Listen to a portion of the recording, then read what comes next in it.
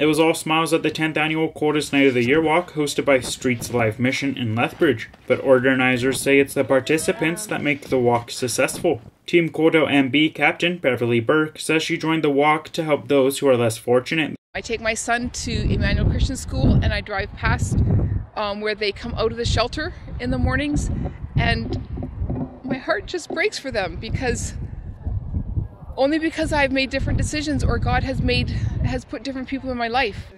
In spite of COVID-19 restrictions, 38 teams comprised of 247 walkers braved the elements for this year's walk, the highest number Streets Alive Mission has seen. Streets Alive Mission says the community of Lethbridge has once again stepped up to the plate and is recognizing the need.